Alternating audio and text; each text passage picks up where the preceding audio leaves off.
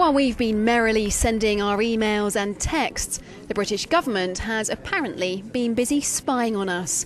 Now the European Union Commission has written to Britain demanding answers.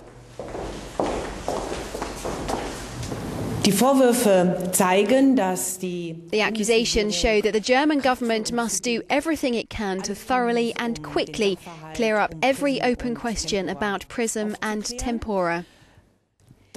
Letters to my colleagues have not been answered yet. The British government must give those answers. Die Antwort muss von der britischen Regierung gegeben werden. The claims that Britain's spy services are tapping cables, carrying phone calls and internet traffic around the world come from documents leaked by former CIA worker Edward Snowden. You can imagine data transfer best by comparing it to the work of the post office. But in contrast to a package at the post, our data package is unpacked. That means everyone can have a look inside. Wenn da irgendwo ein Geheimdienstler dazwischen sitzt, kann er natürlich mitgucken.